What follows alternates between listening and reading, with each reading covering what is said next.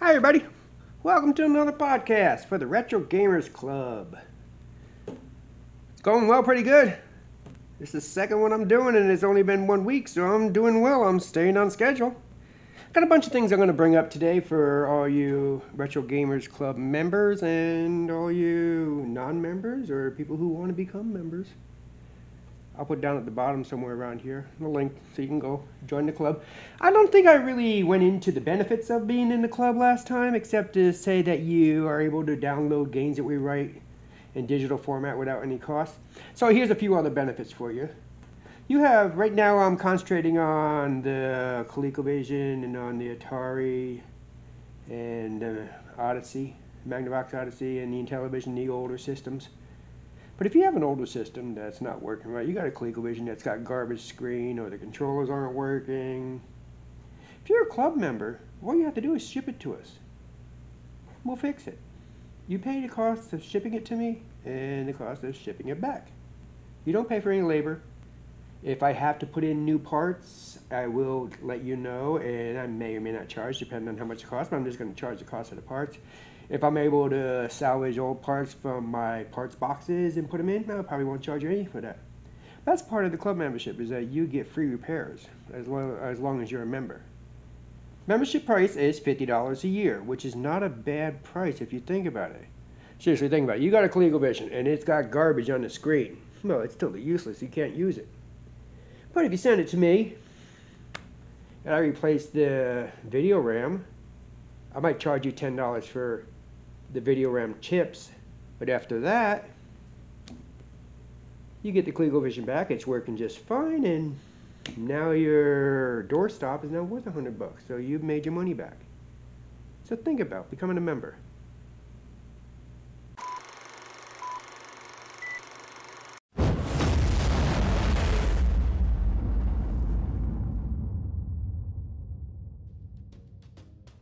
The Retro Gamers Club is an exciting new way of bringing members new games that are developed by Bit Milli games.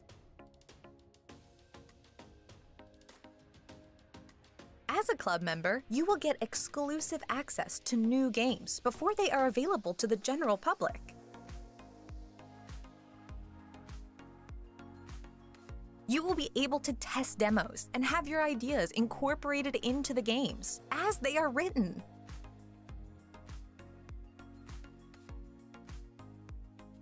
When the game is done, you will be able to download a personalized copy of the game, as well as hundreds of other games with no additional charge from our private website. The club members also get deep discounts on physical copies of games and can purchase them online months before they are available to the general public. As a member, you also have access to free repairs. Yes, free repairs. Do you have a controller that isn't working or a console with bad memory? Club members can get these repaired for free. This is just the tip of the iceberg when it comes to the club benefits.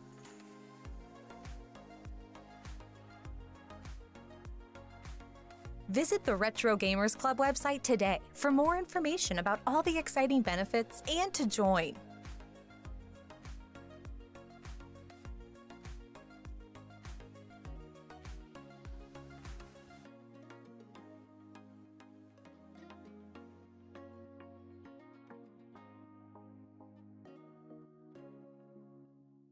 So the next thing I wanted to show you is, well, I got a lot of things I want to show you.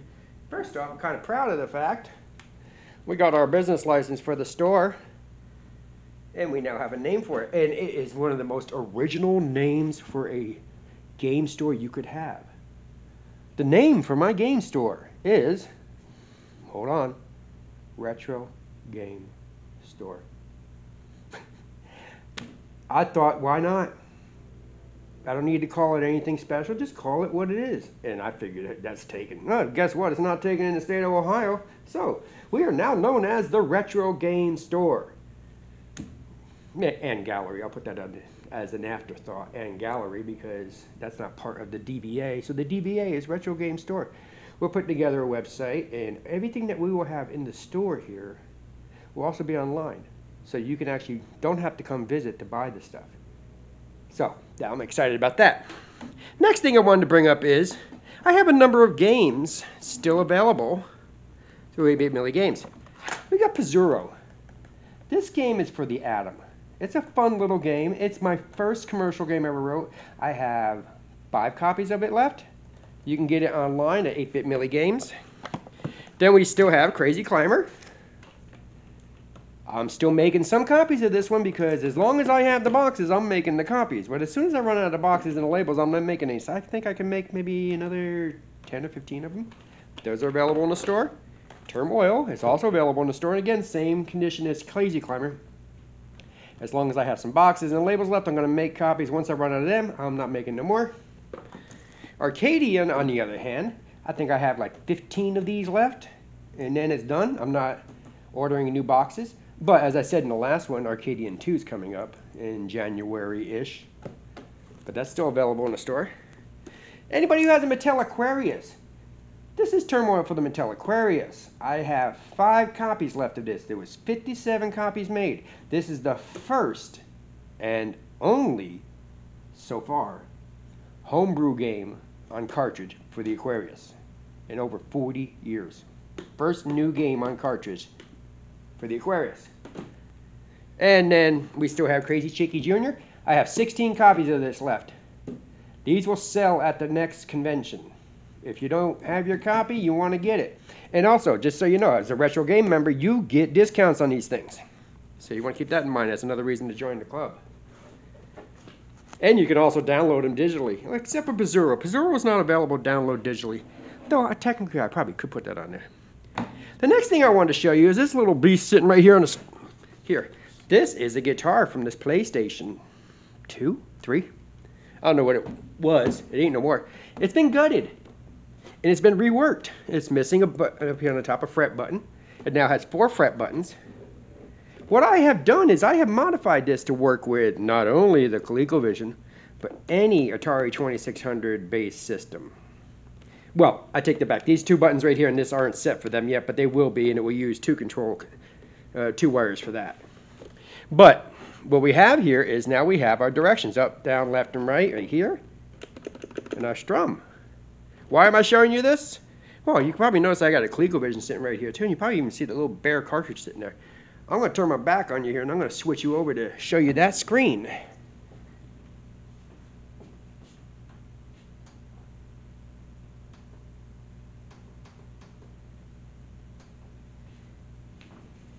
Now I'm going to turn that screen on, see? And I want to show you.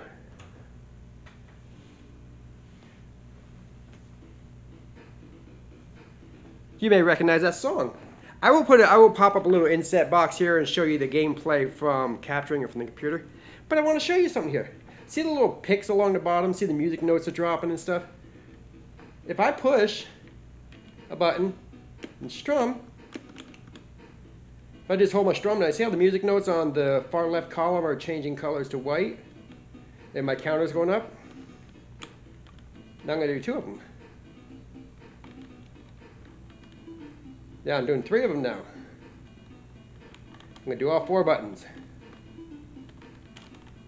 Let go of the blue one there. Let go of the yellow one.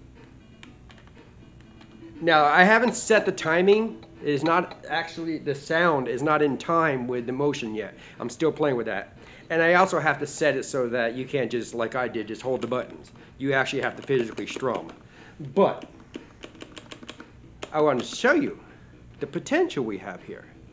And not only would this, well, this game right here is Colecovision, obviously, but any controller that we make, and I'm debating the type of controller I'd want to make. I might just make a stick controller. If you've seen them before, it's not like a full-size guitar, it's just a stick with the controls up here and the strummer and everything down here. It's just a stick, like a very minimal stick. Did I say stick enough? But I'm going to make a guitar controller that will also plug into anything that uses a standard Atari 2600 joystick. Uses 2 of them, because we're going to use one controller will be for these positions here and you're strumming. The other controller will read the start button, the select button, and the whammy. Right now they don't, well, start and select do something on the Colecovision, but I haven't programmed it in. But those will go through the second controller. This way it will be system independent. You want to write a version of a Guitar Hero style game for the Atari 2600? You just got to plug in the guitar we made. Want to make it for the Commodore 64 or the Atari 8-bits or the Texas Instruments with an adapter or the Sinclairs or anything. And there are a lot of systems use the Atari 2600 standard. Make it for any of those and use a controller. So, by designing a controller and a demo game also to go with it, we are making it available for anybody to write a game for their system and have a hardware object. Now, what I'm thinking about with this, I'm trying to debate because everything I do, I gotta make a little cash flow coming in. It's got to pay for the bills. Okay, so how do I want to do this? Do I want to make the controllers and sell them? Do I want to just tell you how to modify a controller? Because this one took a little bit. It took about a day of hacking at it to make it work. Tell you the schematics that this is where it should be and have at it, make your own no matter how it... I mean, I probably actually will do that because why be an idiot or an asshole and just hold it inside as a proprietary thing? I'll tell you how they work. But for those who don't want to build them, well, how do they get theirs? Well, do I want to make the controllers or do I want to just make the schematics available? That I have to think about. Then the game. I am seriously debating that the game may just be a member benefit. If you're a member of the Retro Gamers Club, you can get the game for free. I don't know. I'm still debating how that works. As for songs, those I have to work out too. But you see, the potential is there to make something cool for not only the Colecovision, but all the other retro systems too. A little guitar. We get to renew our youth. We can become a guitar hero, you know. We all wanted to be in a rock band when we were growing up. Some of us wanted to break dance. We know who I'm talking about. So anyways, that is what we've been working on this week. And also, I am working on Virix before anybody wonders, well, what about Virix?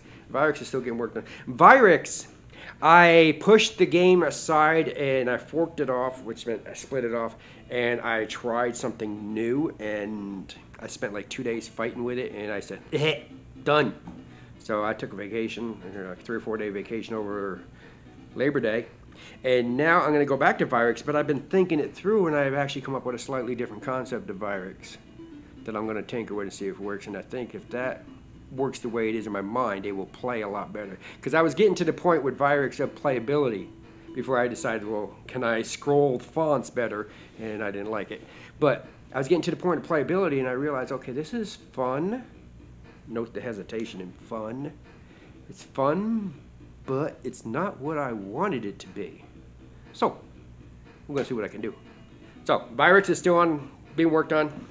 I wanted to put something together on Guitar Hero today, put something that, I mean, obviously it's not a fully blown game, nowhere near, it's like 25% into a game if you're lucky, but I wanted to have something that you can interact with instead of it just demoing a song and notes falling down the screen. So, Guitar Hero is still floating around out there. Don't forget about Joe the Eskimo and Grey Castle, Arcadian 2 in January. Don't forget, become a member of the Retro Gamers Club. Again, the links are down at the bottom there. Join us. We're a pretty big club, considering we've only been around since March, whatever numbers that works out to. What's that, 6 months? We've only been around 6 months, and yeah, we're close to 60 members right now, which is not bad. Yeah, oh my God, 60 members, that's nothing. No, it's not bad actually, considering it's just all word of mouth. There's no advertising involved. And if you know anything about me and the struggles I've gone through over the past couple years with a certain entity that we don't talk about much anymore, you know that's pretty damn good considering. But we'll continue. I'm going to persevere. Screw them. Don't have to worry about those people. Anyways, Retro Gamers Club. Be sure to join. Check out 8-Bit Milli Games if you want some games. Have a good day.